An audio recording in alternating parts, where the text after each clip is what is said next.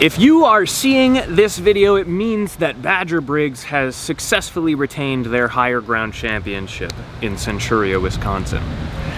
However, I am here in St. Paul Park defending a title that honestly has no stake in this company. I defended my Dreamwave championship here, Badger, but where the hell were you?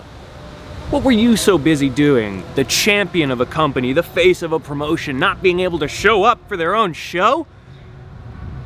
Congrats about Centuria though. I mean, that's great performing in front of all those but like, Badger, you should be ashamed of yourself, really.